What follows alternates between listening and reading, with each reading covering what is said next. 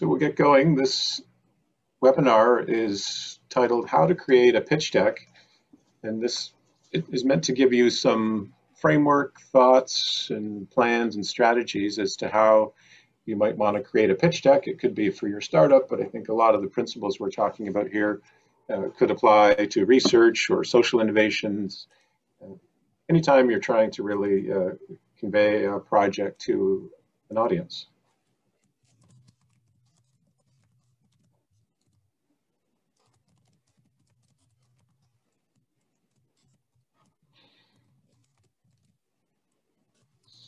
So,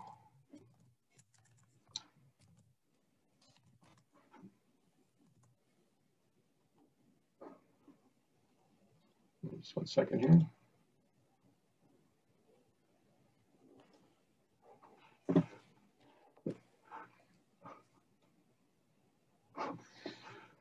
So we'll start off by talking about the important elements of a pitch deck. And at the end of the day, this boils down to what's your story? And there's a nice quote here from a gentleman that runs or partner at Real Ventures in Montreal. It says, in the absence of data, investors have little choice but to lean heavily on the story of what's to come. So that's probably the fundamental piece of any pitch deck is, what is the story you want to convey, and can you convey it in a clear, concise way that shows you understand the problem you're solving, and you've got the team to do it, and you've built the technology, product, or service that meets a market demand. So let's go into a few ways that you might be able to think about brainstorming and crafting. Sorry, Amanda, you're saying, can people hear me? You may need to switch your screen. Oh, you're talking to the rest of the group. They may need to switch to speaker view to see the slides. Okay. Yeah. Yes, I hear you. Can't hear me? No, the sound is good. Okay. Sound is good, yeah. Yep. So the next slide. When you think of a pitch, we like to think of it as an analogy to the process of finding a job. Really, the goal is to progress to the next step of the process. So in a job interview, you're preparing, applying. The next step is getting an interview, and your goal of the interview is to get an offer, and then you accept and negotiate. So don't try and think about accomplishing too much more in a pitch other than getting to the next step. And the most common thing for startups would be you're in an investor pitch and you'd like to get to a second meeting and start building a relationship and do some due diligence. Hopefully your pitch deck that you send ahead of time actually gets you a chance to pitch to somebody. So really think about it as an iterative process, and the pitch deck is really the events you want to use to get to the next step in the process. So think of it as a stepwise process. To illustrate this further, and I can send the link afterwards because these slides don't come out too well, but in the software as a service space, there's something called the software as a service funding napkin. And this just gives you an idea of what type of growth rate or revenue these companies need by different series of financing. So across the top, it says seed financing, which is typically in the range of 200,000. A Series A financing is anywhere from 1 to 1.5 million. A Series B could be anywhere from 3 to 5. And the general rule of thumb in terms of growth you need is, growing kind of 3 times that revenue each year. You can see the valuations they put on each of those, but the piece I wanted to highlight, and it reinforces the importance, particularly for early stage companies, that it is really all about your story. You really need to be looking at these elements here, which is an outstanding team with strong product experience or deep understanding of the problem you're solving, where you can provide your unique insights and talk about the founding team and the excellent fit. As you go farther along in the development of a startup, you start relying more on the more traditional metrics of number of customers and growing revenue and whatnot. But so underscoring the importance of needing to craft a very carefully articulated story to land seed stage funding. And I won't talk on this. This goes on a little bit more about the other elements that venture capitalists will be looking for. When you're putting together an investor pitch, we like to think of the 3 T's that investors are looking for. So as you're brainstorming your story and your story elements, typically they're looking for a technology or a solution to a compelling problem in the marketplace. They want to see some evidence of traction, and that traction can vary depending on the stage. So as I mentioned, software as a service, evidence of traction could be paying users, repeatable customer acquisition growth. For deep technology companies where there's more of a research and development component, you could be talking about hitting milestones and reducing risk to show that your technology will either scale or work in the marketplace. Absent that, the next best signs of traction you can give is the results of your early stage customer discovery, user feedback, and customer testimonials. Investors will want to know you understand your problem so well enough that you know who has the problem, who's willing to pay for it, and how you actually might reach those users. And then the third T of the 3 T's is team. Do you have a management team that will execute? How have you divided up the responsibilities amongst the founding team? And is there a strong fit with the founders and the market? So do you have the right expertise to develop it? And conveying those 3 things is an important framework to keep in mind as you start thinking about crafting your pitch story. Types of pitches. So as I mentioned at the beginning, this could be applicable to an investor pitch, but other types of pitches could be helpful. And it's worthwhile taking your brainstorming story elements and fitting them into 3 buckets similar to these so that you have sort of short, medium, and longer size versions of your slides that cater to different audiences. The elevator pitch is just what the name implies, as you probably know, 30 to 60 seconds to say, this is what our business is, and typically done by way of analogy as the best approach sometimes. We are the X of Y, so like we are the Uber of lawn care delivery or something like that. For a competitive pitch, these are typically shorter. So you're in a student pitch competition to win some money. These are judged. Here you really want to look at the criteria that the judges will be using. So instead of typically these are very consistent with what investors are looking for, but sometimes they'll include elements of social innovation or benefit to a region or things like that. In these kind of things, it's important to keep your decks as 1 concept per slide and keeping your text minimal. And then the last one where we're going to focus mostly for this webinar is the investor pitch. This is 8 to 12 slides. And for an investor pitch, you need to prepare, have it be interactive. You should have done your research on your investor to understand what type of funds they have, whether the life cycle of that fund is at the beginning, middle, or end, because it's different.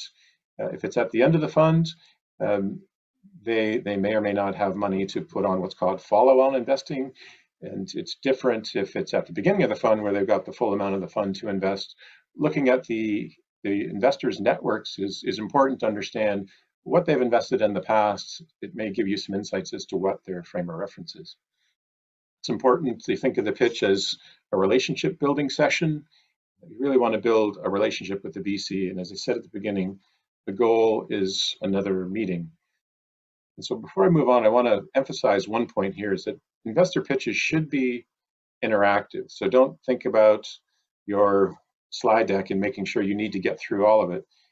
It could be that your venture group knows the area well and you don't need to go through 2 or 3 of your slides. And so be sure to try and engage and respond to how the audience is talking to you, because it will move you much farther down the curve in building a relationship versus just making sure you kind of in a rote way go through your slides.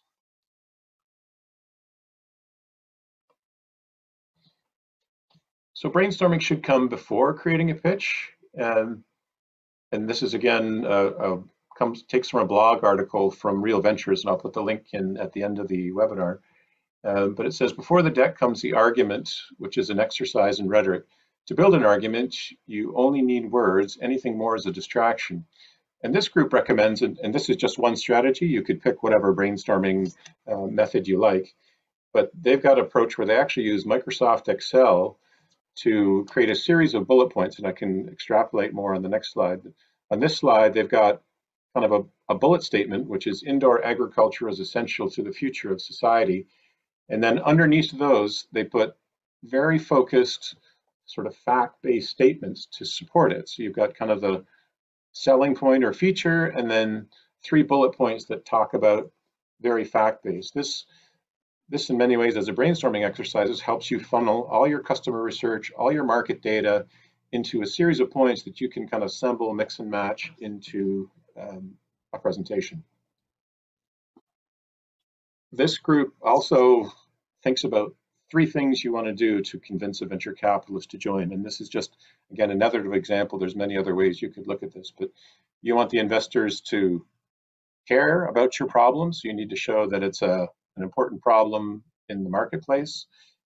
Believe in the problem and your solution, and they'll want to join you as a partner to continue funding it. And so they take this approach of going through a brainstorming under these different categories. What are your bullet points that would ensure that they care, that they'll believe in what you're doing, and they want to join you? So you'll get together a main argument, say half a dozen for each of these different categories, with supporting points under each one that are fact-based, based on your market research. And that gives you a fair bit of material to draw from, and that's the brainstorming step. From there, you kind of piece them together in a bit of a script or a story, and I can go through what the outline of your slide should look like in a few minutes. That leads to a rough deck and then a final deck.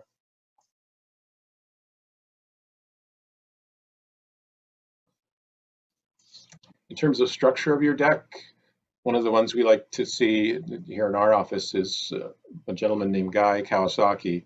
He's got the rule he calls, I guess, 10, 20, and 30. 10 slides plus or minus is an optimal number. He says that it's difficult to grasp if you've got 1 item per slide, sort of more than 10 concepts in an initial meeting. Typically, a pitch might be half an hour. Think about 20 minutes for an hour-long time slot if you have an hour. You really want to build in some time for discussion so that you're not rushed in doing your presentation and you leave time for discussion. I can go through an example of the company I was involved with at Queen's University as a co-founder. We were on the last pitch to the investment committee that ultimately led to us raising a Series A financing. They set up a whole day of presentations, and our team was the last to present. So you can imagine our 1 hour time slot got compressed down to 40 minutes, and we had to continue through it. So we'd kind of follow this approach where we had a 20-minute presentation, and so we weren't rushed to get through it. Where we missed out was less time for discussion, but if you plan on much shorter time for your actual presentation and you start getting into discussion, you're probably going well down a path to getting your next meeting or moving forward. And then just in terms of legibility, a 30-point font makes the slide legible, and you make 1 concept per slide. Your slides are really about reminding you what you want to talk about rather than concepts you need to read verbatim in a presentation. So let's go through some of the sections of these 10 slides. Slide 1 would be a title slide, your company name, logo, and a 1-liner about what you do, so that while you're waiting, this is kind of bonus time you can use in a presentation. It's usually investors are filing in, people are maybe waiting for somebody to join. The title slide can kind of be up there and going, and everybody's already getting into the mind space of what your company is and what space you might be in and how you solve a problem. The next is you certainly need to convince an investor group what's wrong with the way the world currently works in terms of your problem, and then another slide on what your solution is. Investors will want to see a slide on traction, whether that's revenue growth, product market fit, or as we said earlier, for earlier stage companies, this is often user feedback. Talk a little bit more about market slide in the do's and don'ts section, but Most investors will want to understand what size the market is, so the total addressable market. They'll want to understand the competition. I guess not so much in that competition is a worry. I think most investors want to see you understand your competitive landscape and see how you stratify them and where your organization would fit within the landscape and why you're differentiated or a log order better than some aspects of your other customers, to give your investors comfort that, again, you understand the problem, you have a solution that people are willing to pay for, and that you understand the marketplace and that you're not simply trying to boil the ocean. Need to talk a little bit about your business model, how you make money. Is it product sales? Is it recurring subscription model? Is it licensing? Is it a combination of things? A slide on the team, convince them why you're the right team to be doing this.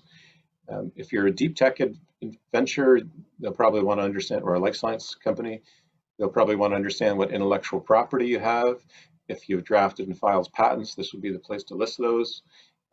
Otherwise, if you're a software company or some other type of service, describing something in this section that will give your investors confidence that you're creating a competitive moat for yourself that isn't easily copied or duplicated by others. What is your secret sauce, I guess is the answer here. And then always put in a call to action. Here's how much funding we want, and here's what we want to use it for. And let me pause there. Any questions or comments from the group?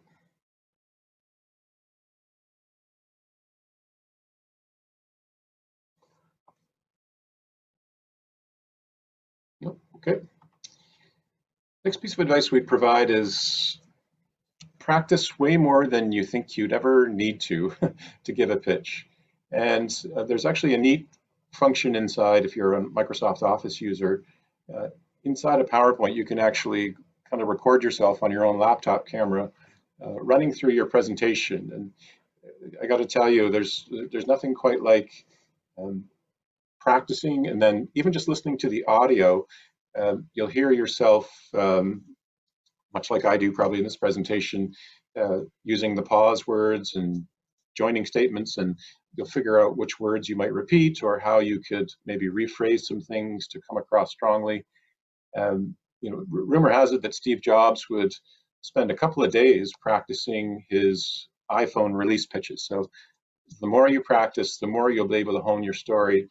And if you've got your story sort of nailed down with the database of brainstorming materials, you'll also be ready to answer questions as you go through it. But can't emphasize it enough to practice your pitches, both by yourself and in front of test audiences.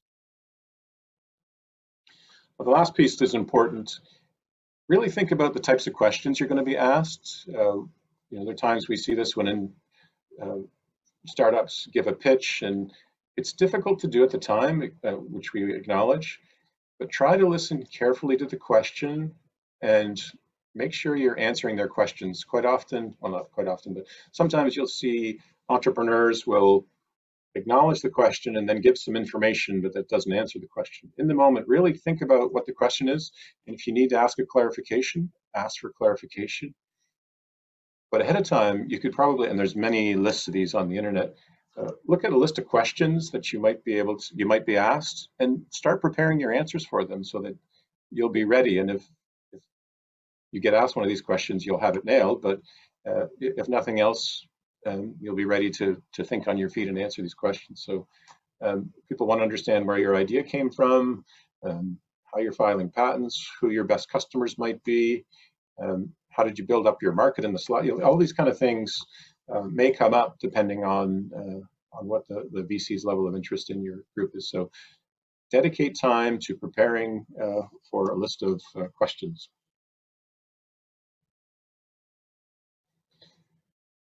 So I'd like to go through an example pitch deck. You've probably heard of Airbnb. There's a website we can put in the link that actually has the pitch decks for a lot of the companies that have turned into so-called unicorns. But I thought we'd go through Airbnb to give you an example of how they used some of these principles to land their initial financing.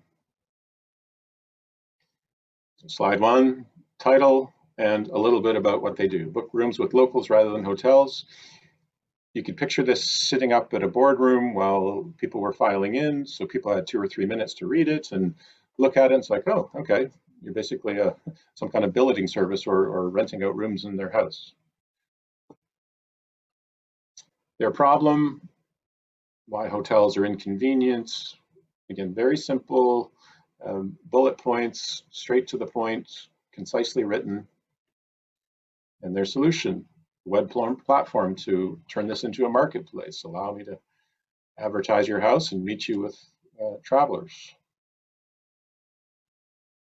Market validation. So this is where they looked at the market data and trying to provide evidence that there's people trying to do this in various ways, and there's a lot of people wanting to list and make more income from their properties. There are market size slides, so how many people book trips, how many book online, and how many are booking with these early precursor services. Quick overview of their product, how they solve it, web platform, kind of 3 bullet points, easy workflow to understand how it works. Important to, as much as you can, simplify all the extensive work you're probably doing, building your products or services into a way that in front of an audience, you can say A, B, C, D, here's our workflow. And what's their business model? Well, when they make a match, they take a commission, and you can look at how that might scale depending on what their market adoption would be.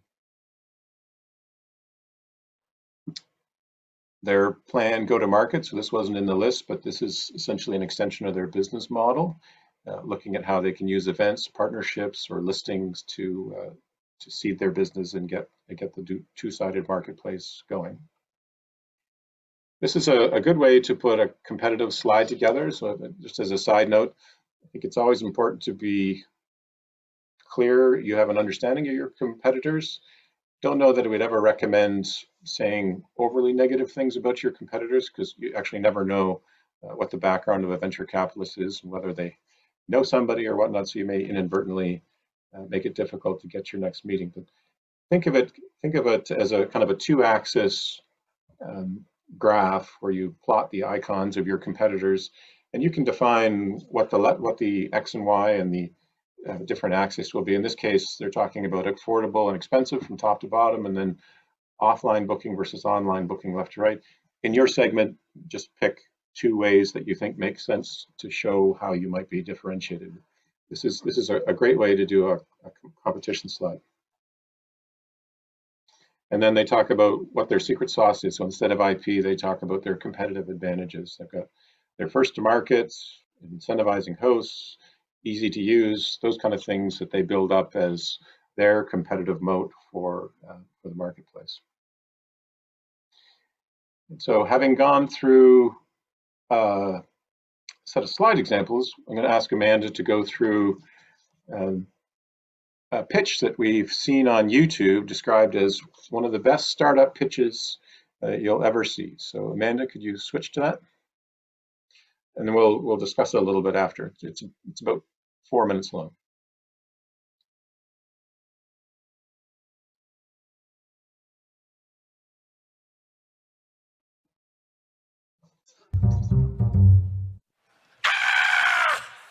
I'm so stressed out trying to plan all of life's celebrations. I mean, I got little Susie's graduation, I got Ted's birthday party, and of course, football season is coming back. I want to plan a tailgating party for that. I wish there was one easy solution for me to order all my party supplies, just as easy as booking an Airbnb. Wait, there is. Party on Demand is your one-stop mobile party supply shop, delivering the party to you in 1 hour or less. We deliver the 3 essential ingredients you need to wow your guests and have an incredible, memorable party. We deliver food, talent, and decorations right to your door. Bam! We make it happen easily with our partnerships from Uber Eats, Grubhub, and Postmates, delivering that tantalizing food that's yummy, yummy in your tummy. In addition to that, our friends over at Amazon Prime are hooking it up with our great, crazy curated party box that's delivered to your door. Plus, we have hooked up over 1,500 incredible talents of dancers, acrobatics, and even your own personal chef from Benihana, Katachi.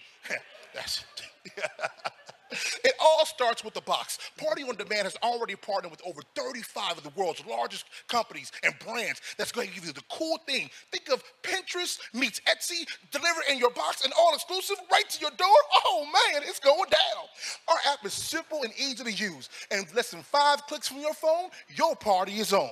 With over $251 billion in this licensing and rental industry, we know we're going to disrupt this marketplace because over 800,000 people celebrate their birthday in the U.S. alone every single day, not including over 500,000 people that just have a great social and celebration as well. With that, Party On Demand situates ourselves between the sweet spot of affordability and convenience. Now, our revenue model was simple. Nowhere, and I mean nowhere, can you find food, talent, and decor delivered to your door same day for the incredible price, wait for it, $299. Ow! Make it want to shake something. We're asking for $1.5 million in exchange for 15% equity. This will give us a 15-month runway and yield profitably about $7.5 million. Party On Demand was inspired by my father, who passed away from cancer. But before he did, he said, son, celebrate life more often. Whether that's your job promotion or getting an A on a test or even crossing the street, celebrate life every single day. Now you don't have to stress no more or wonder how to put on a really cool party and impress your friends. We can do it for you. I'm Big Willie G, the CEO of Party On Demand, and we're helping you, and your best friend sitting next to you to party on. So call us, and I'll see you at the party. Woo, woo, woo. We can stop in a minute. Great.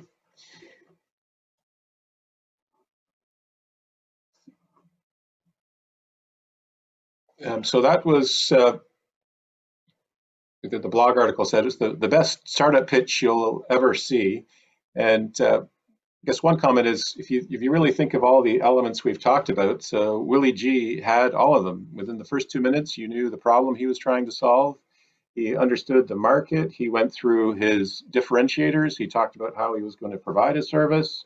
He talked about his value of the emotional piece and creating these parties. So it was a pretty interesting pitch. And I guess the other thing is, Willie G as a presenter is obviously very compelling.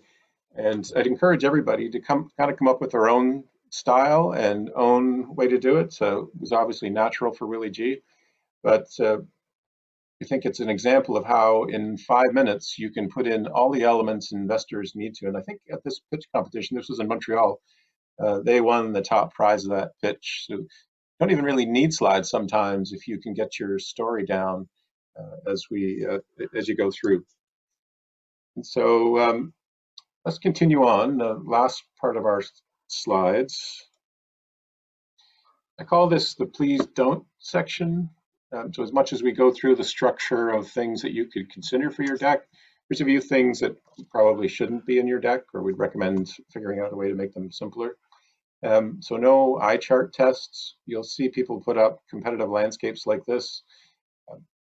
Other than to make the point, it's a crowded landscape. It's really not any information people could understand or use in a 20-minute pitch.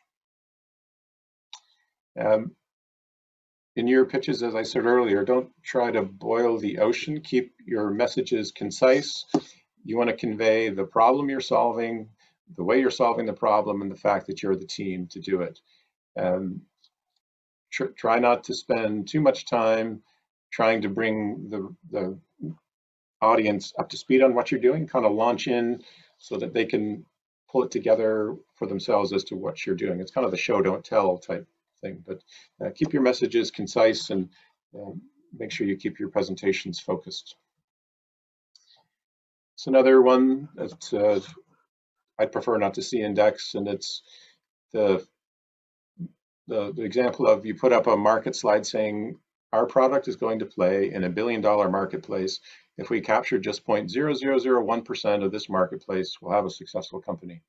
Well, so that may be true, but I think what investors will want to know is that you understand your users, who has the problem, how much they're willing to pay for your solution, and how you might reach out to them. They want to know there's a big enough market to make a business, but to say that if you only captured 0.001%, in fact, discourages the investor from thinking you understand your market, where you're just saying, hopefully it'll work out if I just get a small percentage of the market share. So do your best to understand what your users' motivation are, why they're willing to pay for your solution, those kind of things, versus making statements like this. Shouldn't do live demos. You've heard Microsoft and even Steve Jobs have failures on screen. Assume you won't have any internet connection. So if you end up presenting your product, do a screenshot or a very simple version of a screenshot, so that there's no chance that you'll lose an internet connection, because that's just valuable time, particularly in like a pitch competition. Keep your images static so you don't have to have any risks. Appreciating that in this particular talk, I realized we did have something based on the internet, so but this would be for a pitching competition. And we talked about Willie G. Whoop, sorry, I moved that slide down to have Amanda do it. So that's kind of what we wanted to cover. I wonder if I could open up the floor to questions. If anybody has a question in the chat, we can answer them, and I'll look to answer those questions, and then put some of our links in the chat so you can go look at some of the materials we've referenced in further detail. And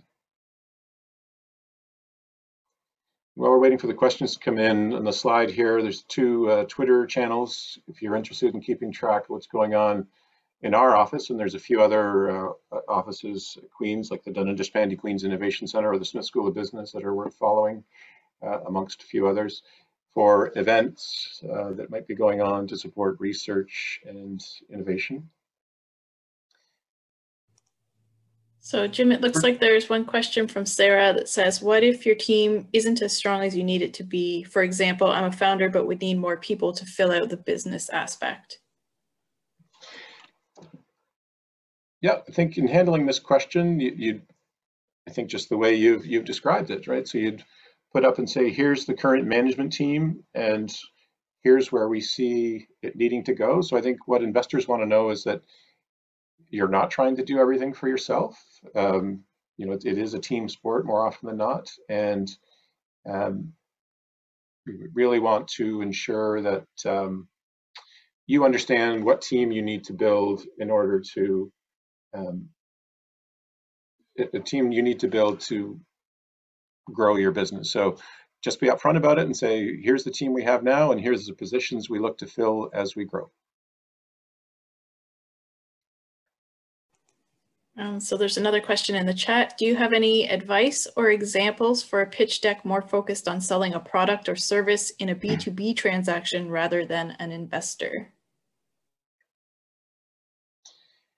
You know, there's an interesting data point we learned about a few years ago. A study was done that actually taped Zoom calls between a salesperson and a buyer. And when they went and analyzed these calls later, they found out that if the client or the buyer was talking a much higher percentage of time relative to the salesperson, sales went up much higher. If it turned out that the salesperson was doing all the talking, the probability of sale went way down. I think we'd recommend the same advice in creating a B2B deck. You want to create a deck that highlights the pain point you solve, but invites the client to talk about their problem and how they work in the space you're providing. We could follow up with a link, email to the group afterwards with a few examples of pitch decks, but you could use a similar thing to a pitch deck, but I would be replacing some of the slides with how it benefits them. So you want to look at what the return on investment would be for a buyer. So whether you're saying use our solution and save you X hours, you know, entrepreneurs and business owners always want to trade time for value and money. But you certainly want to set up the discussion so that ideally the client is talking more than somebody at your company. And if you can create a deck that facilitates that, you probably have a higher percentage of success in selling your products or services.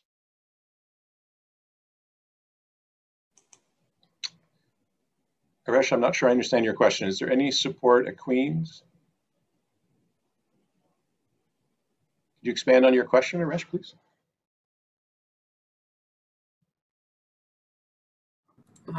Yes, I mean that. Is there any possible support, for example, advisor, if we have an idea to want to make the pitch deck for that? So is there any support or any opportunity to have before we present it or go to any presentation? Yes, I think so.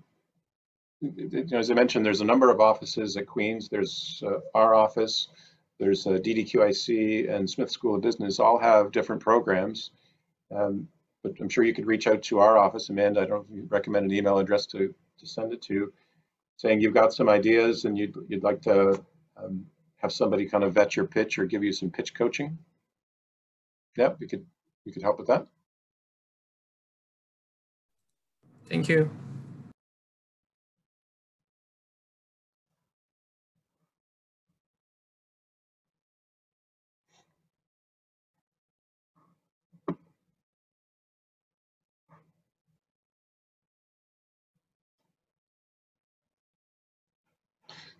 Any other questions?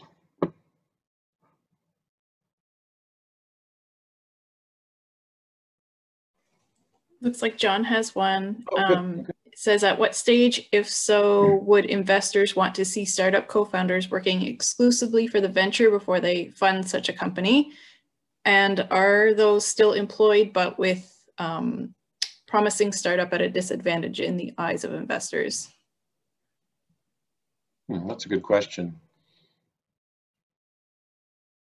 I think once there was an investment, most certainly a venture capitalist would want to see founders working full-time on the company. Particularly, I would imagine for angels or seed rounds, an understanding that people are trying to turn their side hustle into a startup and into a business. So I think if you've got a compelling solution where you find an investor that understands your story and it resonates, I don't know that if you were only working on it part-time, it would make sense. I think most people are practical in knowing that everybody wants to earn a living or has to earn a living. So I'd say once you're getting close to funding, I'm sure the investors would want to see somebody full-time to try and maximize the impact of their investment. Particularly for early stage funding, I don't think it would necessarily be a hurdle or an hindrance in the eyes of investors.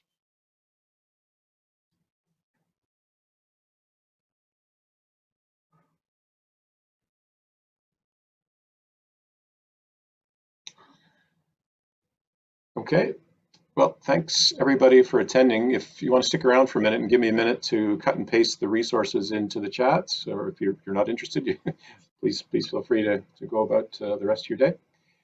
Thanks everybody for attending.